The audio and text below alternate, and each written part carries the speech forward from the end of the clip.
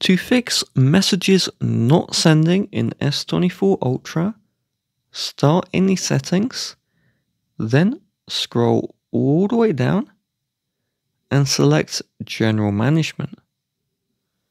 Scroll down again and select Reset.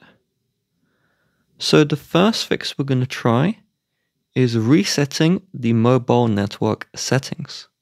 So tap into this, tap Reset Settings, enter your pattern, and then tap Reset.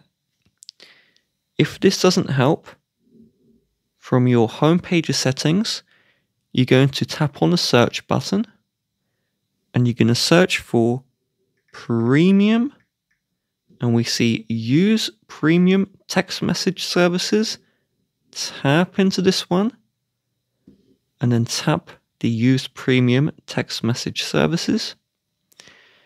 What's happened is you've tried to message a premium number, so you will see messages here. Tap on messages and allow the permission. Finally, in your messages app, tap on your profile picture and head to the messages settings. Then go into RCS chats and make sure this is on, and also automatically resend as a text.